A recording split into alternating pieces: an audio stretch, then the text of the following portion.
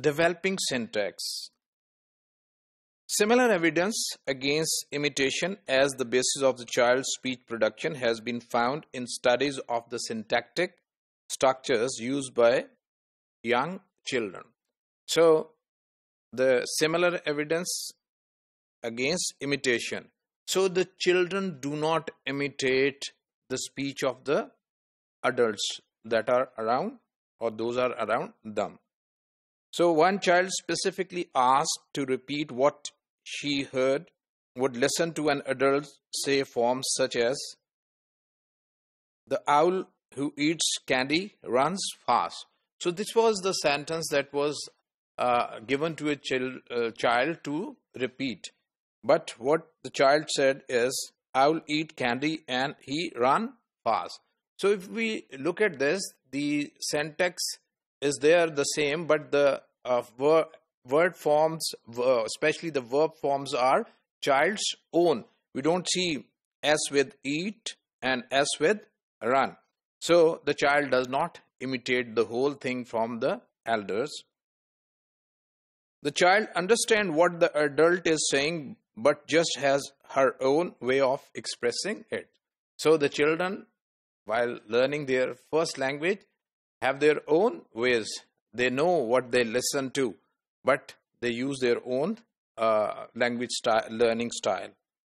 There have been numerous studies of the development of syntax in children's speech. So linguists made a lot of studies to know how much they follow or imitate the adults, and how much they use their own learning of the language.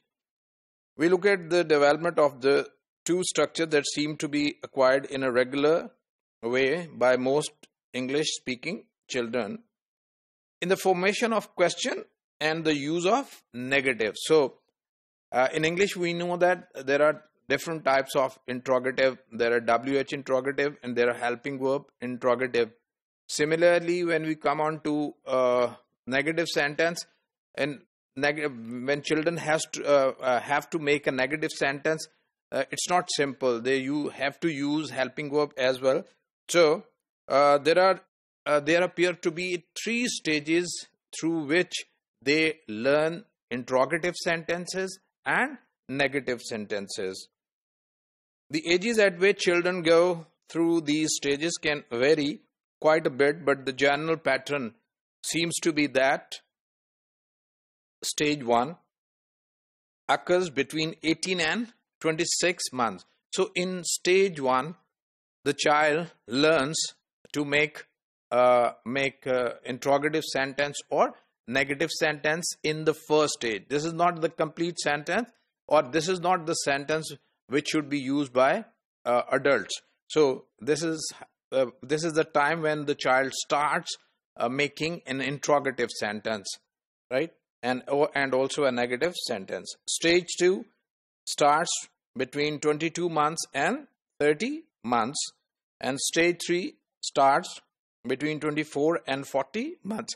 So these are three stages during which a child starts learning to use an interrogative sentence and a negative sentence. So they start using interrogative sentence in the first stage when they are between 18 and 28 months, and in the third stage they finalize their learning and start making interrogative and negative sentence the way they should be made, or the way they are made by adults. The overlap in the periods during which children go through these stages is a natural effect of different rates at which different children normally develop these and other structures. So there can be some more or less time in these stage, because it depends on the development of the children. So, but most probably during these three phases or stages, the children learn to make interrogative as well as negative sentences.